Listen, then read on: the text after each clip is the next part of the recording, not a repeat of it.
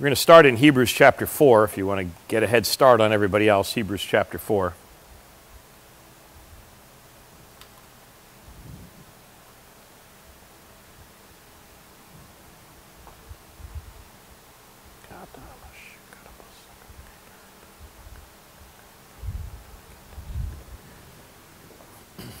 Thank you. And Father, we dedicate our givers to you. Each and every one that's given in the various electronic ways or here in these baskets. We thank you, Father, for giving them the desires of their hearts, opening the windows of heaven unto them, that your blessings overtake and overwhelm them. Thank you, Father, for great joy, for you said, ask and you would receive, that your joy would be full. So I ask for great joy in all of our givers' lives. Let them experience breakthrough and increase. Let them experience the moving of your Spirit in Jesus' name. Amen. Okay, let's just take our Bibles and we'll make our faith declaration, and then I'd have you turn to Hebrews chapter 4. Say it with me. Through this word I will grow. By this word I will triumph. In this word is my future. This word is real life in Jesus' name. Amen. Hebrews chapter 4. Now, recently I've gotten a lot of questions, a lot of different people asking me various things about translations. What translation is better than another? Are there, I've heard, and the person who was asking me a question said that they have heard a pastor that says, we use the King James Version and only the King James Version because that's the truth. And I use the King James Version, but I use some others as well, as I'll tell you about. Then others have asked me about the veracity of the Word. Can we trust the Word? Can we believe that it's true? How do we know? And so this evening I decided to do a message called Understanding Our Bible. And I'm going to go through the writing of it, why we should have confidence in it, the application of it in our lives, and the study of the Bible. And we're going to look at all those four things. But first, in Hebrews chapter 4, verse 12, for the Word of God is alive and powerful and sharper than any two-edged sword, piercing even to the dividing asunder of soul and spirit, of the joints and marrow, and is a discerner of the thoughts and intents of the heart. That basically just says that the Word of God is alive, and we know that Jesus is the Word, so we know He's the living Word. And it's sharp. It divides. Now, soul and spirit. A lot of people confuse the soul and the spirit. A lot of people think that the soul is the spirit or the spirit is the soul. It's not. The spirit is the man on the inside, the woman on the inside. Who we are on the inside, that's the spirit. We have a soul, a mind, will, emotions. That's the soul. And we live in a body, our physical body. Now, our soul many times thinks one thing. Our spirit always thinks God's thoughts, because that's how the Spirit of God communes with us, through our spirit. So there will be times when our mind is in one direction, our spirit in another, and we're unsure which is God and which isn't.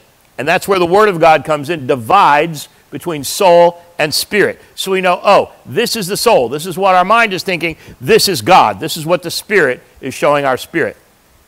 The Bible was written over a 1,400-year period by over 40 writers. Of course, we know, not 40 authors, 40 writers. The Holy Spirit is the author.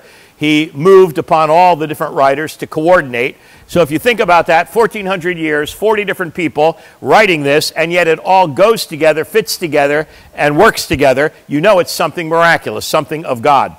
The Old Testament, of course, written in Hebrew, but also in Aramaic. There are two portions written in Aramaic. One is from Daniel, one is from Ezra. Both those portions were written in 400 to 500 BC. And that was after the Babylonian captivity, and that's probably why they were written in Aramaic. Then around 200 to 300 BC, it was all translated into Greek. And that's what, if you've ever heard of the Septuagint, that was the translation of the Hebrew Old Testament into, of course, wasn't the Old Testament then, it was the only Testament, translated into Greek about 200 to 300 BC, called the Septuagint. The New Testament, written in Greek, but also a little bit of Aramaic in that as well. Aramaic was probably the language that Jesus spoke, the vernacular of the day, Aramaic.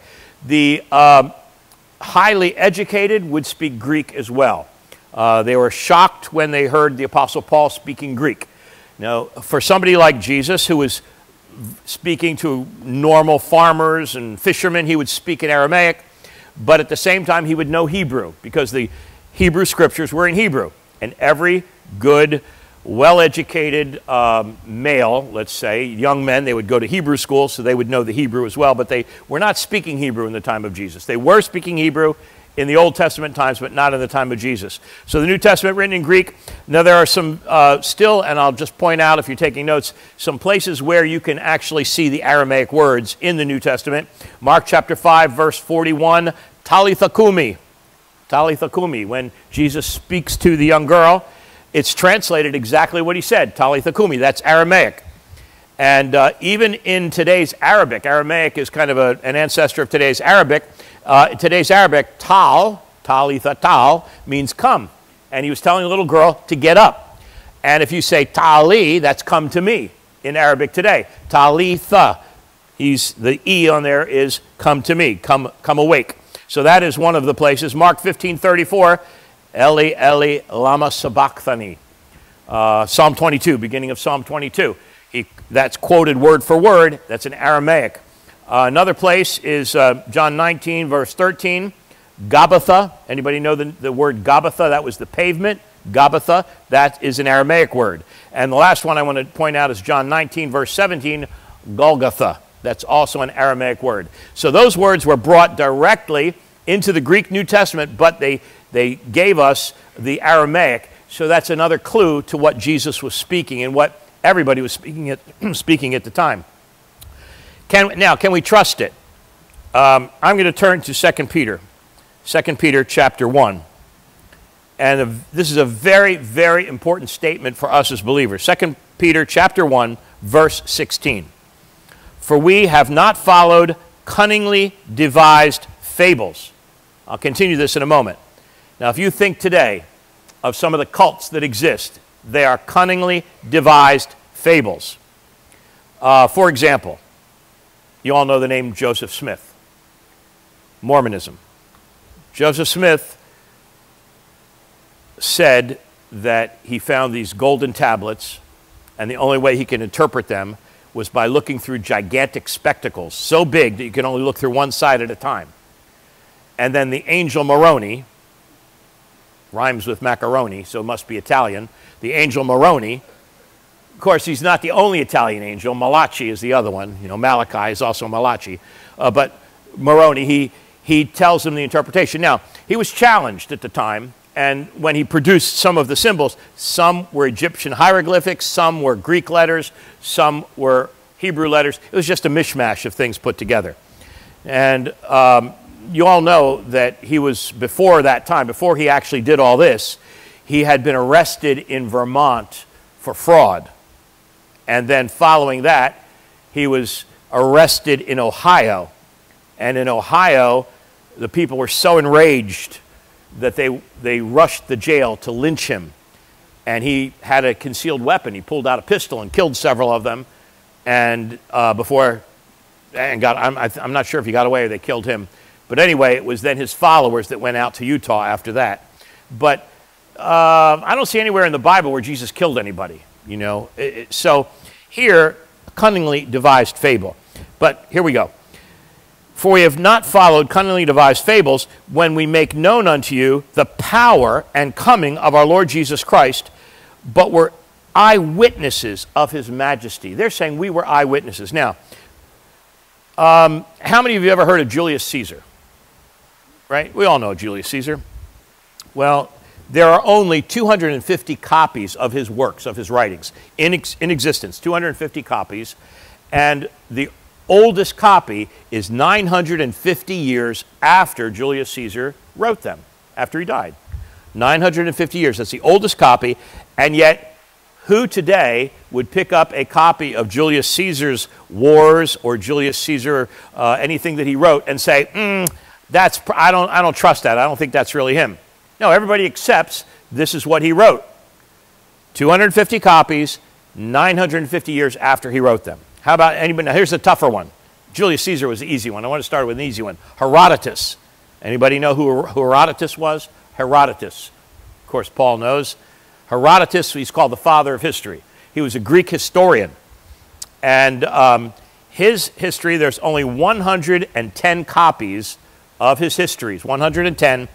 And the the oldest one is from 1,400 years after Herodotus.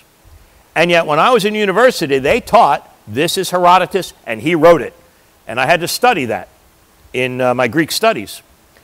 How about Homer? Another easy one. Everybody knows who Homer is? Homer. Okay.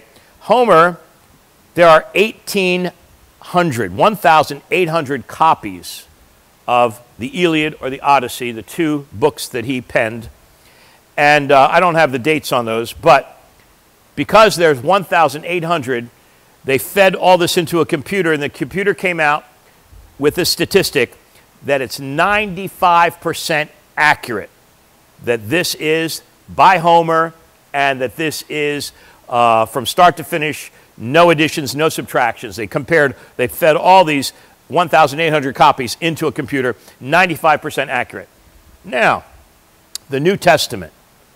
People will tell you the New Testament can't be trusted because it's been copied, and and I've talked about this other times in relation to the Dead Sea Scrolls. But the New Testament, there are over 5,000 copies, over 5,000. And the distance between Jesus and the first copies of the New Testament, the earliest ones are 100 years later, and between 100 and 300 years later. Okay, Julius Caesar, 950 years later. Herodotus, 1,400 years later. Gospels, 100 years later. So the chances of them being accurate, and all of this fed into that same computer that came out with Homer being 95% accurate, that computer says that the New Testament is 99.5% accurate. 99.5% accurate.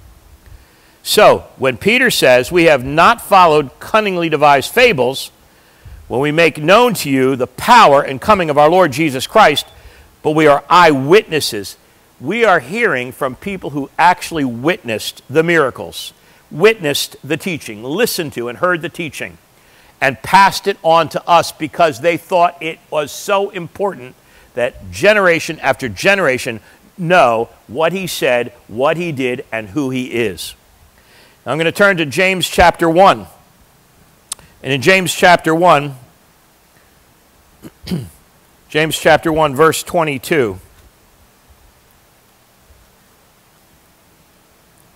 Be ye doers of the word, and not hearers only, deceiving your own selves. And we know all these scriptures, but how in the world are we to be doers of the word of God? That's the Bible. If the Bible is indeed the word of God, we are commanded to be doers of it, to act upon it. So I want to give you 4 points to be a doer of the word of God. First of all, number 1, make it personal. Make it personal. If you would see how many times in the Gospels Jesus personalized the prophecies. Now, of course, they were about him, and he personalized, but he taught it by making them understand this is what you are experiencing now. This is what you're hearing and seeing now. We do the same. God's word is alive. We started there. Now, if it's alive, we want that life. We already have resurrection life. That's the life that brought Jesus out of the tomb. We have that. When we're born again, he gives us resurrection life. We feed that resurrection life with the life or the living word of God. And so we personalize it. You can take a scripture, Psalm 112. Psalm 112 says things like, I will not be afraid of, well, it doesn't say I will not be afraid. It says not to be afraid of evil tidings. My heart is fixed, trusting in the Lord. Personalize that. I will not be afraid of evil tidings. My heart is fixed, trusting in the Lord. Now you personalize that. You say that. You hold on to that. You meditate upon that. You read it to yourself. You say it on the inside. And then when the first thing that comes along that is some sort of a fearful thought, you have that word as a weapon.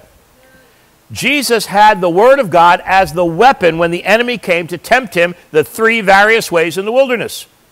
He was demonstrating to us how to use the word of God personally. It wasn't just him that overcomes the evil one. We overcome the evil one by the blood of the Lamb, which he did for us, and the word of our testimony. So we personalize that. By whose stripes ye were healed. 2 Peter 2:20, 1 Peter 2:24. By whose stripes ye were healed. You personalize that. I'm healed by his stripes, or by his wounds. The stripes meaning wounds. You take the word of God, personalize it for yourself. You make it yours. It belongs to us. Make it yours. Number two, make it practical. Make it practical. What can you practically do to act upon that word? What can you do to act upon the word of God? Well, let's take another example. The word of God says, I'll put on the garment of praise for the spirit of heaviness. So why do we go around with a spirit of heaviness? Why would we be depressed? Why would we allow that to linger upon us? The word of God says, put on the garment of praise. So that means we actually put that on. Doesn't mean that we have something in our closet that we put on, but it means that it's a physical act, something we do. We choose to strip away that depression and put on praise. So you might want to put on the radio. You might want to, and I'm talking about Christian radio, you might want to put on something with some praise music so that you can begin to get that into your spirit, into your heart, into your mind. And you'll find that depression will start to slip away. In the New Testament, the Word of God says to put on the Lord Jesus Christ. That is an act of our will. We're going to put on Jesus. You know, when you put on Jesus, people see and people know. And it's good for us to know that we're wearing him. We have him visible because it helps us to stay in line. Years and years ago, Pastor Mary Beth and I were first married. I had this old car, and I put a Jesus bumper sticker on the back. But it was I can't remember, it was the shape of a fish, I think, a Jesus bumper sticker. And it had it on the back bumper. I don't have any bumper stickers now, by the way. But in those days, I had the Jesus bumper sticker. And one day, I got really angry at somebody on the road. You know, somebody kind of like all the people that drive around here. And I got really upset. And I was just going to zoom in front of them, you know, and do the thing that people do. And I realized, you know what? If I cut this guy off, he's going to think Jesus cut him off because he's going to see my Jesus bumper sticker. And it really changed the way I drove. Now, I mentioned already, I don't have any bumper stickers now, but it changed the way I drove back then because I didn't want people to think, oh, there goes one of those Jesus people. Look how they drive. Anyway, and don't anybody get me any Jesus bumper stickers. No, I heard it. That was probably a word of knowledge, Ken. The Spirit of God just told me to say, don't get it. Make it practical. What can you do? When you put on Jesus, people are going to see him. And they're going to judge the Lord by your actions, by your words, by your attitude. When people know that we're believers, you know they're going to sort of test us a little bit. When unbelievers, they're going to try to test you. And when you've put on Jesus, it's an act of your will. You put him on, that means that you say what he would say. You do what he would do. You act like he would act. So make it practical. Number 3, make it purposeful. If you are going to act upon the Word of God, there must be some purpose, some outcome. What is the outcome you desire? You determine the outcome. Putting on the garment of praise, the outcome is not just to praise God. The outcome is a changed heart. The outcome is to release yourself from that depression. The outcome is to live a life above the circumstance and not below. The Apostle Paul said, I've learned to be content in whatsoever state I'm in. And literally, in the Greek, that means I've learned to be independent of the circumstances. A lot of us need to learn that, independent of the circumstances. So what is the purpose of that scripture? Why do you want to personalize that scripture? Why do you want to act upon that scripture? Why do you want to be a doer? What is the outcome? What do you see happening? The outcome may be healing. Pastor Mary Beth mentioned already about my healing. It was 16 years ago. And the surgeons, as she said, they said you have a very serious, very advanced stage of cancer that we cannot remove at all. The only hope we have, and they said that word, hope, the only hope we have of keeping you alive is massive radiation and massive chemotherapy. But the same night, that was a Monday night, the Lord spoke to me, 2 scriptures, both from the book of Psalms. You shall live and not die and declare the wonderful works of God. Now, he didn't say hope. He said you shall. He's very positive. God is positive. You shall live and not die and declare the wonderful works of God. For I sent my word and healed you and delivered you from all destruction. And again, he didn't say might. He didn't say maybe. He didn't say if. He said it. Very direct, very positive. So I took those to be mine. He spoke them. He gave them to me. I personalized them. I began to say over and over, I shall live and not die and declare the wonderful works of God. For he sent his word and healed me and delivered me from all destruction. The next day, which was a Tuesday, the surgeons came in and they said, you know, it's critical. We need to start right away, but you're too weak. We can't start any treatment. We need to stabilize you. Introduced me to a radiation doctor. Next day, Wednesday, same thing. Thursday morning, the three of them walk in the room, the two surgeons, the radiation doctor, and they have these odd looks on their faces, and the one says, there's been a remarkable turn of events. The other says, we have some very, very good news for you. And the radiation doctor said, this is a real head scratcher. We don't understand it. But there's cancer's not in your body any longer. You're cancer-free. The next day, I was released from the hospital. Now, that was the death sentence on Monday, released from the hospital on Friday. But the battle had been for a year prior to that. So I don't want anybody to think that if you don't get it in a week, you don't get it. No, I'd been battling in prayer for a year. That week was the deciding week, though. When God moves, he moves. And he moves according to his word. That's why we want to get a purpose. Why are we believing the Scripture? Why are we speaking the Scripture? Why are we holding fast to confession of our faith? What is the outcome that we're looking to? And then number 4, provable. Provable. Provable means there's a result that shows the Word of God. You see it. You see it, and you have a time period. It's not open-ended. You know, open-ended is like, well, in the sweet by and by. That's open-ended. Open-ended would be when Jesus said to Martha, your brother shall rise again. And Martha says, yes, Lord, I know in the last day he's going to rise in glory. No, he wasn't talking about that. He was talking about the miracle right here, right now. Too many times we take the Word of God and we put it off to heaven. We put it off to, and Jesus said, the kingdom of God is now. He says, if I cast out devils by the name of God, then the kingdom of God is now. The kingdom of God is now. We are in the kingdom of God. The law of the Spirit of life has set us free from the law of sin and death. So we're under another set of laws. It's the laws of life. So we have a provable, we have an outcome, but we have a time in that outcome. And I don't mean that you have to make God say, look, God, Lord, I need this miracle by the end of the week or we're through.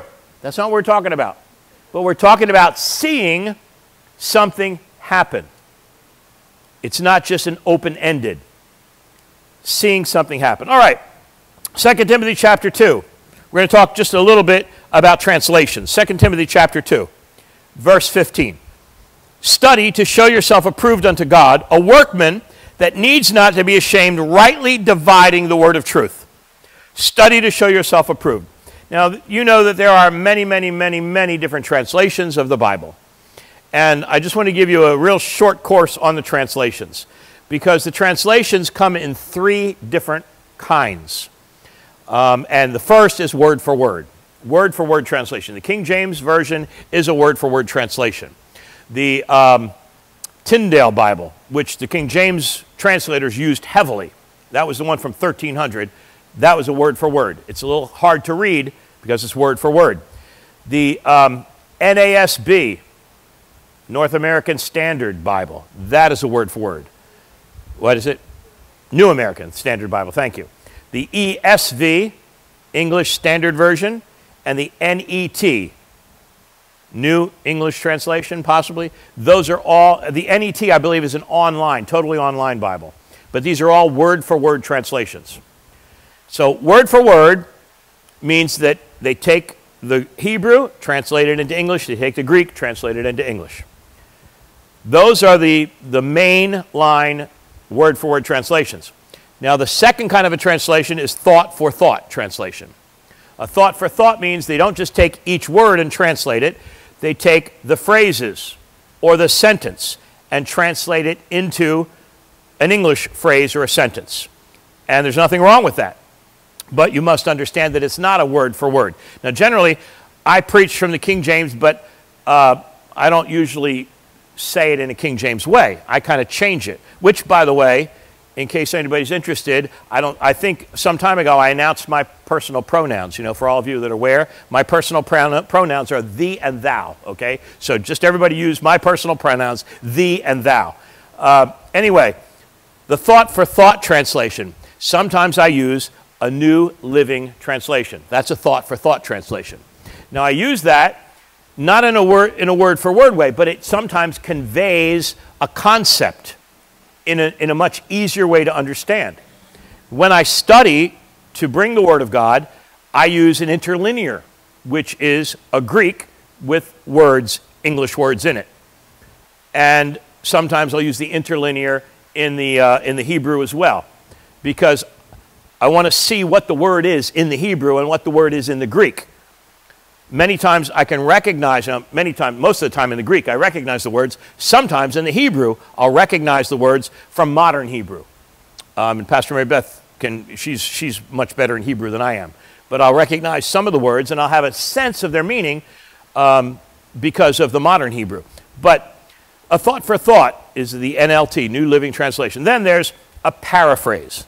A paraphrase, again, sometimes I use the Good News Translation. That's a paraphrase. But listen, the paraphrase, I didn't realize this.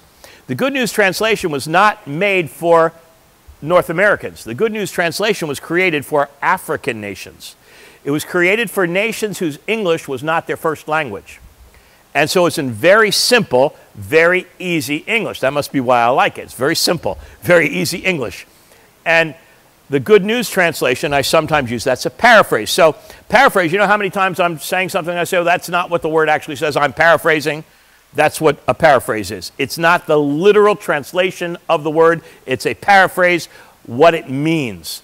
I can't think of any paraphrase, but sometimes I just do them naturally. I don't know, and then I'll say, you know, that's not what it literally says, that's what I'm saying it says. And but the Word of God says to study the Bible.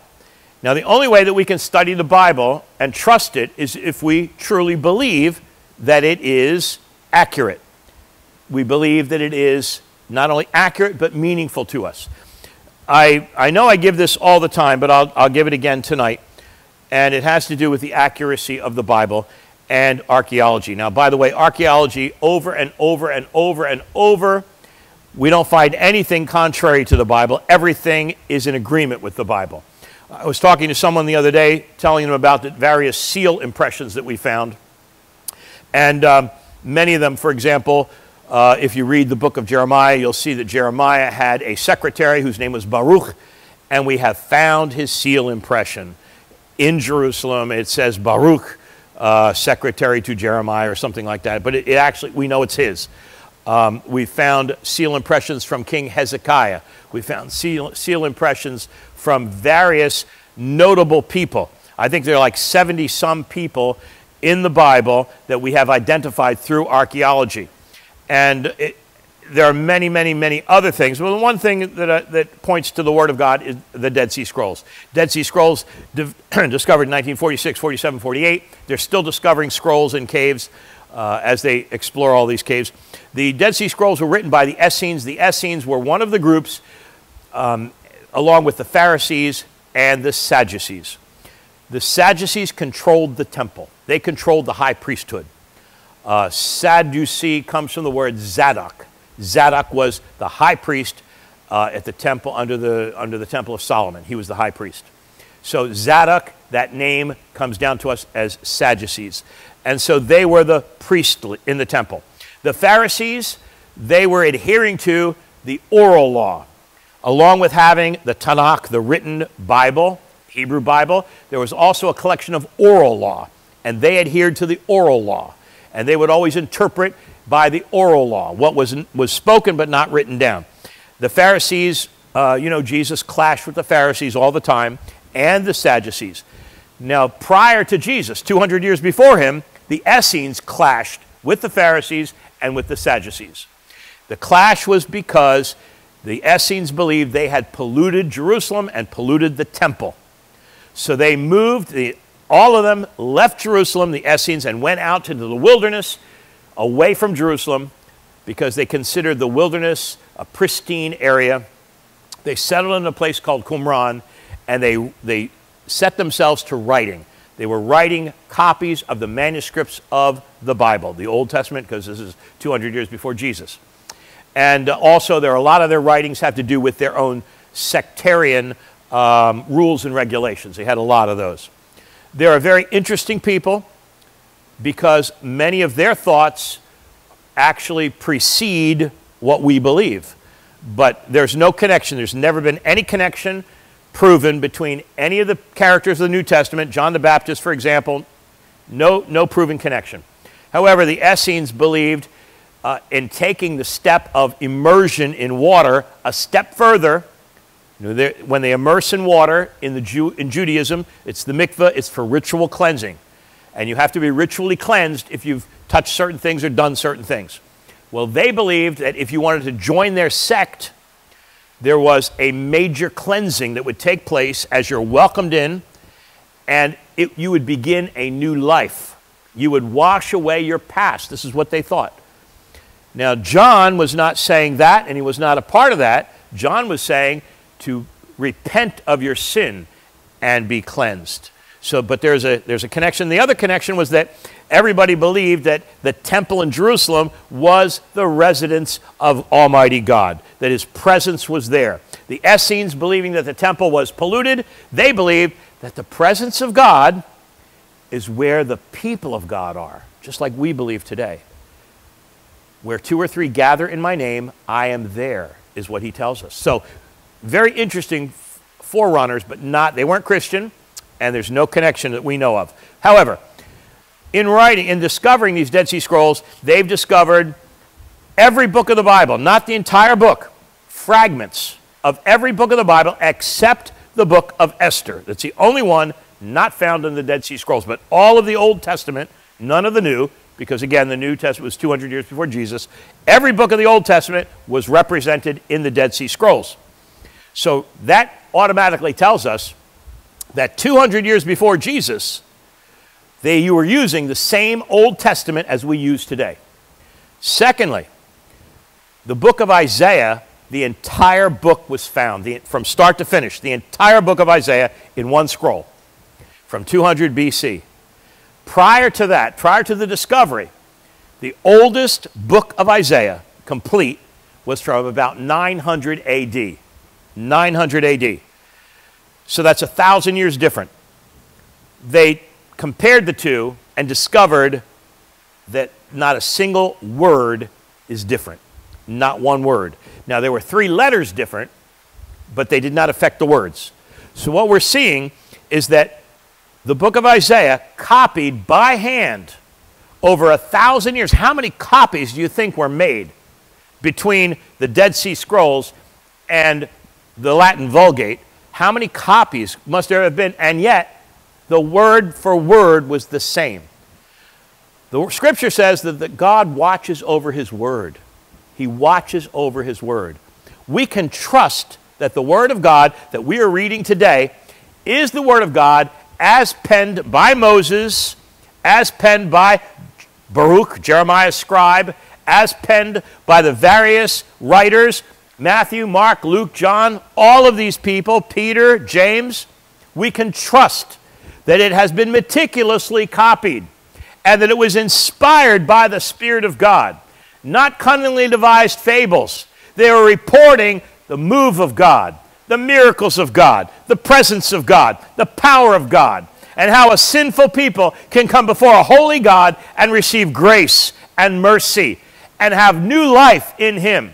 And all we need to do is believe and put it into practice in our lives.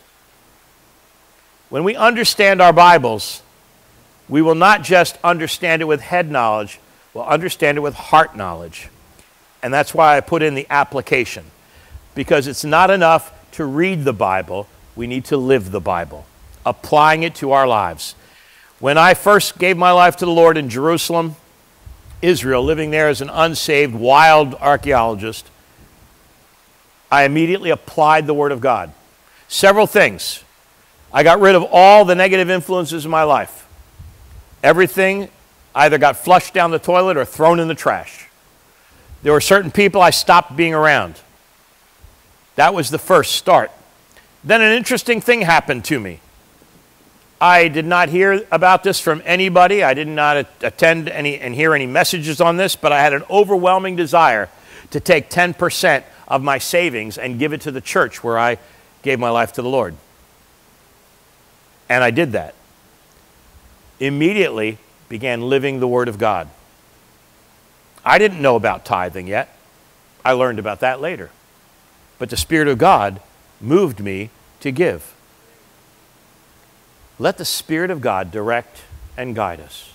Let the Spirit of God reveal the Word of God to us. Jesus said He will show us things to come and He will guide us into all truth.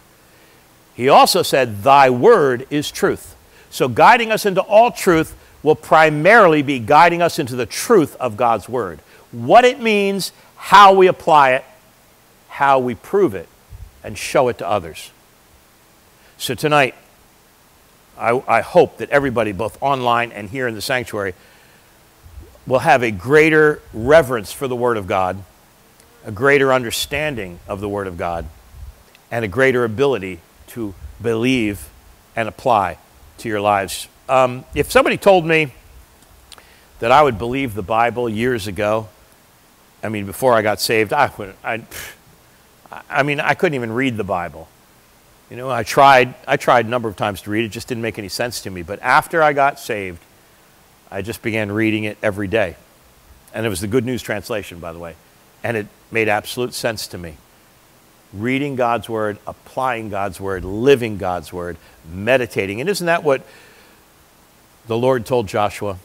If you want to be successful, if you want to prosper, this book of the law shall not depart from your eyes, but you will meditate therein day and night to observe to do according to all that is written therein.